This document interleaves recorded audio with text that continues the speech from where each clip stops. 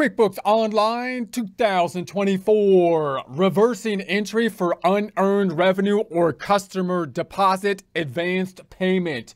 Get ready and some coffee because we're going to be like bookkeeping Einstein with QuickBooks Online 2024.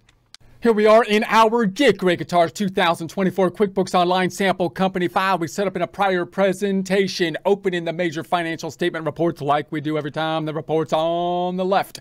In the favorites, right-clicking on that balance sheet to open a link in a new tab. Right-click in the profit and loss to open a link in a new tab. Right-click in the trusty TB to do the same. Tabbing to the right, closing up the hamburger. Changing the range up top, 010124 tab 0220. Let's do 03 actually, 033124 because we're doing reversing entries this time. Selecting the drop down month by month and run it. Tab to the right, repeat the process, ham boogie close, range change, 010124 tab 033124 tab, drop it down, picking up the months and run. Tab to the right, close the hamburger, change the range, 010124 to 033124, dropping down to the months and run it. Let's go back to the balance sheet. We're doing the reversing entries now, remembering that adjusting entries happen at the end of the month or year, typically as of the cutoff date, in our case, February 29th, and they are to make the financial statements as close to the accounting method as possible as of the cutoff date, usually an accrual method, but it could be similar method for cash-based methods or a tax-based method. In this case, we've been looking at an adjusting entry last time for accounts receivable and the unearned revenue.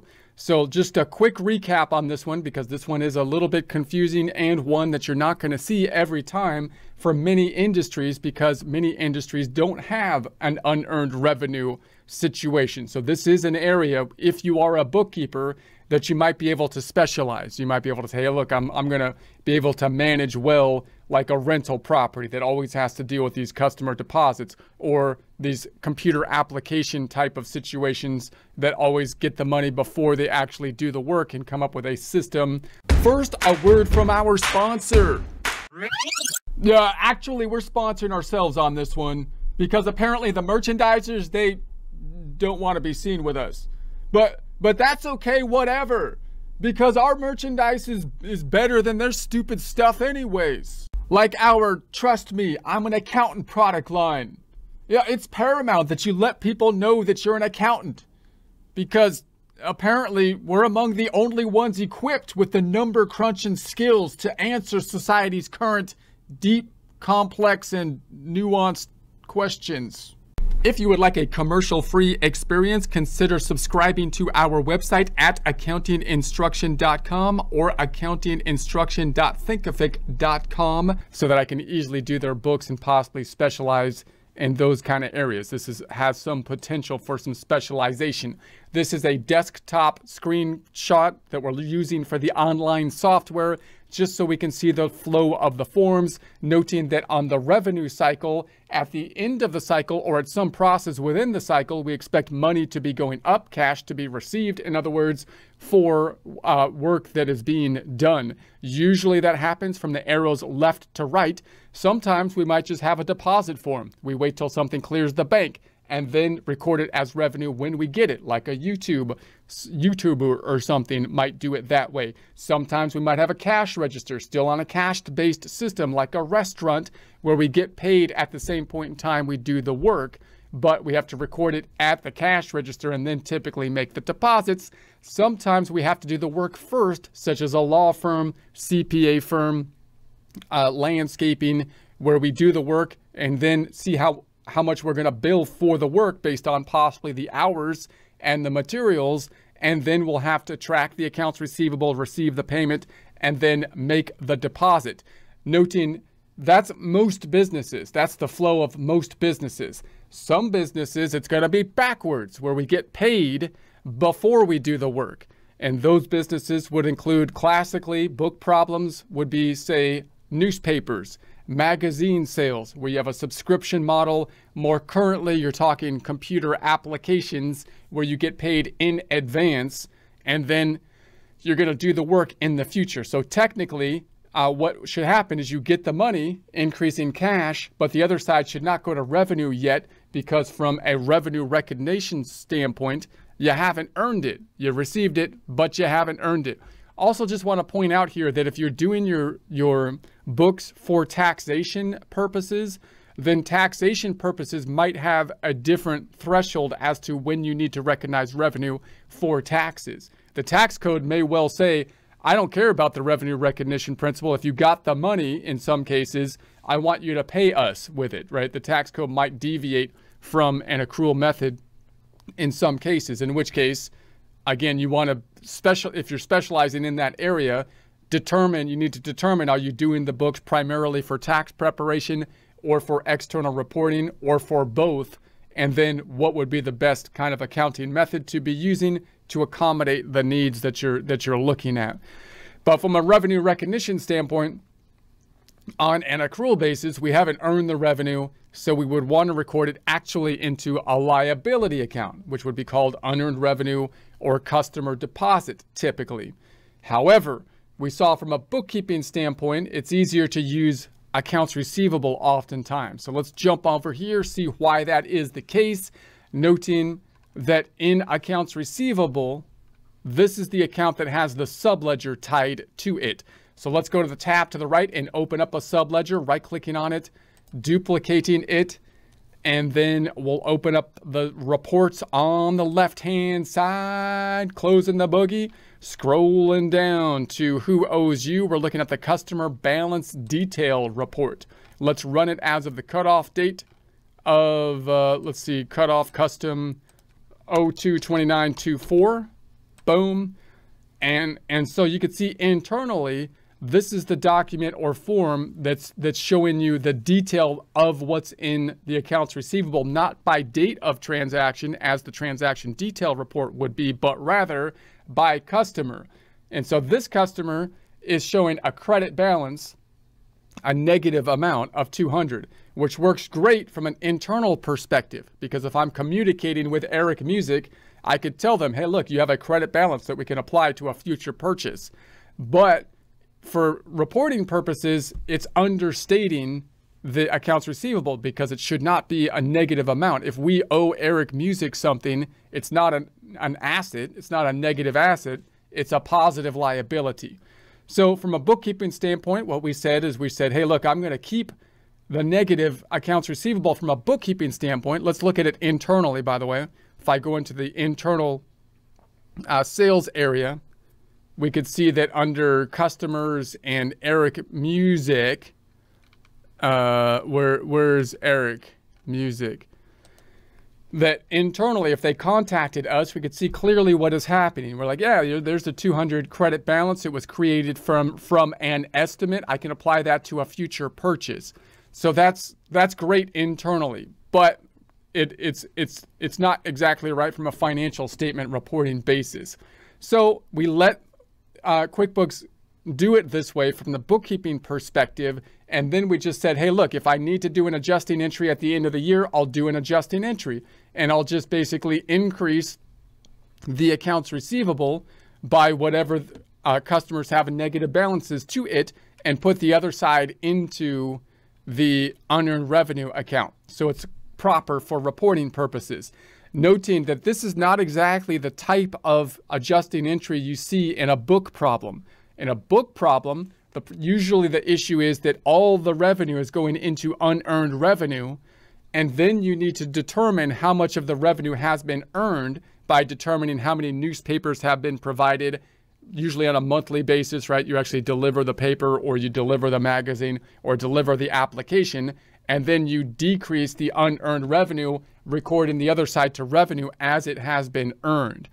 With QuickBooks, you might have that similar kind of problem. You could still have that issue, but you might actually be able to automate that to some degree, because if you get paid in advance in a subscription model, you might be able to then assign automatic invoices to apply to that payment.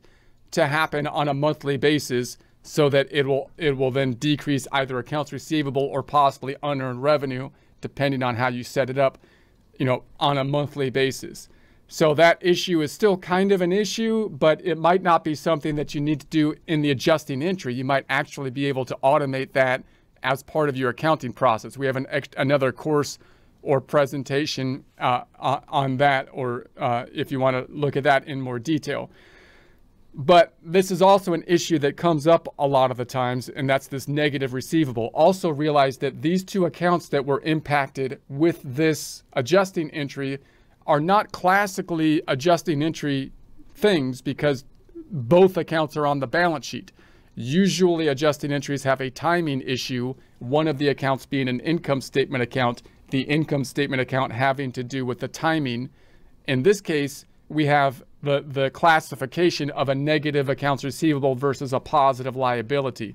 So that means that if you're a small business, you might just be doing this for taxes and there's no impact on the profit and loss. And if you're just doing a Schedule C for tax preparation, you might not need to do the adjusting entry. You might be able to get the benefits of having a negative receivable. It's probably not going to mess up your internal decision-making process. And you don't need to do an adjusting entry if you're just doing a Schedule C because you don't need it for taxes and you're not doing any external reporting. If you are doing a more advanced tax return or a more complicated tax return like a Schedule C or a partnership, then you might need to do the adjusting entry. If you're doing external reporting for a loan, bank, audit, then you would think you might need to do adjusting entry in this case.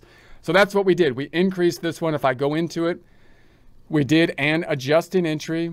And if I drill down on it, it looks like this. And so there it is, noting that I had to record a name to the accounts receivable account because QuickBooks will not let us post it without a name because they're trying to force us to have a subledger for accounts receivable broken out by customer that will still match and tie out to the amount on the balance sheet.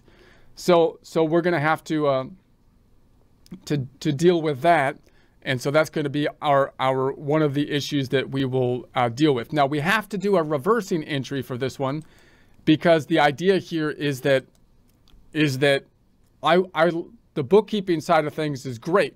So I want to keep the bookkeeping side the way it is, but I want to adjust it for external reporting purposes, which we did here. And then I want to get back to where we were before, after. So you think, well, maybe I could just delete that transaction, but you don't want to delete it, right? We lose the audit trail. Also note internally that if I go into my customer over here, we created a new customer and we put it down here in ZZZ. Your options, whenever doing an adjusting entry for accounts receivable with a journal entry, instead of using forms like an invoice or a payment form, are that you could create another accounts receivable account that's an accounts receivable adjusting entry so that you don't mess up the accounts receivable at all. But you can't make it an accounts receivable type of account because then it will still have a subledger. So you could make an other current asset called accounts receivable adjusting entry. And that way you won't mess up the subledger at all and you'll have an account just for your adjusting entries. Or you could use the accounts receivable and then add a customer, but possibly create a new customer, such as we did, ZZZ customer, so that it will be at the bottom of the list. So all the ugliness from journal entries in the subledger will be in that area instead of in the actual customer detail. Or you can enter the transactions in the actual customer detail, assigning it to the customer that has the issue, noting that you're going to have some messiness in the detail. So let me show you what that looks like. In ZZZ, here's kind of the detail we had. We entered this journal entry into ZZZ customer. So that's kind of ugly because an increase is usually an invoice. That's why I made it into another customer. Let's reverse the transaction and I'll show you what that looks like. So I'm going to go to the balance sheet. I'm going to right click on the balance sheet and duplicate it so I can get back into that journal entry by drilling down on the journal entry. So I'm going to pull that to the left, close up the ham boogie. I'm going to drill down on the accounts receivable for February. And then I'm going to go into that 450, the journal entry. I'm just drilling down to get to the journal entry because QuickBooks has this cool tool of reversing it. So if I just reverse this one, it'll take all of the accounts and do the opposite, making the debits credits and the credits debits, which is exactly what we want with a reversing entry. So I'm just going to say reverse it. It changed the date to 3/1, has a new entry, and then everything looks good except the description I want to now call reversing entry. So I'll just copy that and put that down on everything. I don't want it here. There's nothing there. So now we're going to decrease accounts receivable, which is usually the form that decreases is usually a payment form. So, but we're not having a payment here. It's a journal entry, right? So we're decreasing. We had to assign it to a customer or else QuickBooks won't let us post it. We're not assigning to an actual customer, but rather made up a customer called ZZZ so that it will be at the bottom of the customer list, hopefully not messing up our bookkeeping. And then we have the unearned revenue on the other side, decreasing unearned revenue, taking it back down to 0, reversing what we did so that the books were correct on an accrual basis as of the cutoff date of 2/29, February 29th, the end of February. And then we reversed it to get back to the process that works from the accounting or bookkeeping side of things with a reversing entry following the cutoff date on March 1st.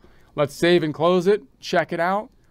So I'm going to go back here. I'm actually going to close this one and go back into the balance sheet and then run it. And if I go into accounts receivable here for March, then we see we have the reversal. So here's the reversal of the 450. If I go back to the prior period, let's go to 02/29/24. Then we could see we put it on the books before, so it's correct as of the cutoff date, and then we reversed it right after. All right, and so I'm going to go back and then say exit. And then on the other side of things, the unearned revenue, we put it on the books for February, and then it's been reversed. It's back down to 0 in March. If I go into March, we see the 450 reversal. If I change the beginning date to go back to 2/29, we see the input that was input at the end of February reversed at the beginning of March. Let's go back. Let's take a look at the subledger. And so if I go back to the subledger here, run it as of 2/29, well, let's run it now as of 03/31/24. So if I run it there, now the ZZZ has these two in it. So it's still kind of messy. My subledger is messed up because I'd like these two to net out against each other and basically disappear. The total's at the 22,701.50, which is good. And at least these are not in one of the customers like Eric Music. I don't have that ugliness up in Eric Music, but I think I can fix that. First though, let's take a look at the balance sheet. We're at 22,701. So this is on the balance sheet, 22,701. Let's go internally now and look at it inside here. So I'm going to go back out of my customer and then back into it, or refresh the screen is what I'm trying to do. Go back into ZZZ. So now we have these two items. So here's the journal entry we made on 2/29, then we reversed it. I would like this to be closed out with a green thing here. So notice if I did this internally in Eric Music, this would look messy, even messier than normal right now because it's a journal entry and it's not closed out to each other, so it would confuse us internally. But I can close it out against each other by creating a payment form. So I'm going to select the drop down and select a payment form. Usually this would be the form we would use when we get a payment from a customer. We're not actually getting a payment. What we're going to do instead is apply what is in essence a credit balance to what in essence is a mock invoice kind of thing, because this is kind of like an invoice, an increase, and this is kind of like a credit, some kind of credit because it's a decrease. So if I use the payment form, I can use this to tie those two things together. So ZZZ, I'm going to do it as of 3/1, and I'm not going to add a payment method.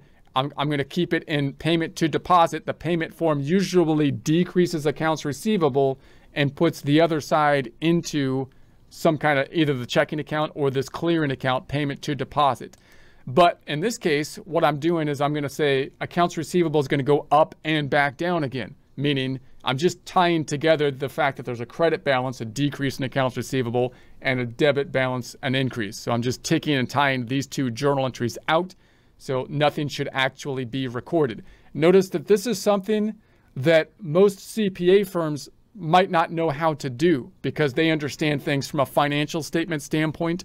So they understand how to do the debits and credits and make the financial statements correct.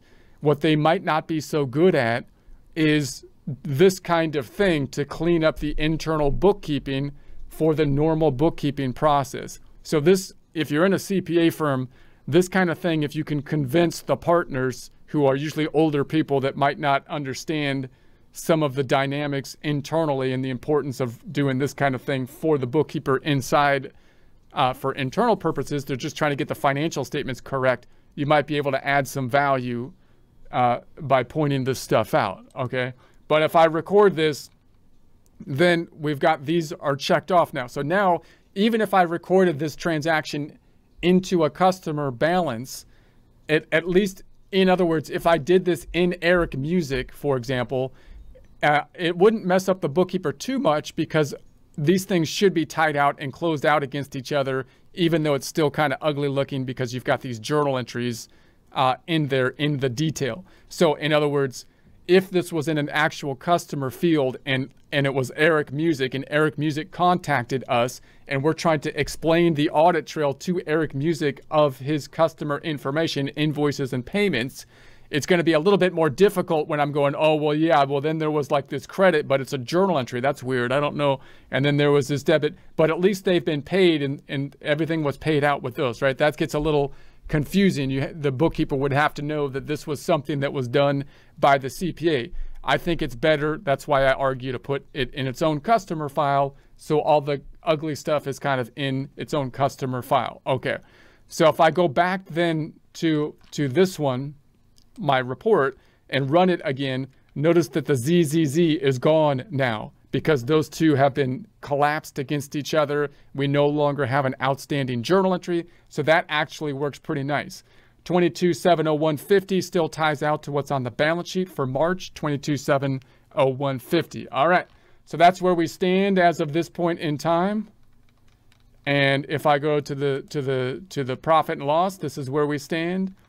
And let's take a look at the trustee trial balance. It's going, no impact on the profit and loss, by the way. We already mentioned that. I won't go into that again. Trial balance, this is where we're at. So if you're following along and you're in the same place we are, then great, because I think we're in an excellent spot here. I think we've been moving along quite nicely. So they're good work. We leveled it up. All right.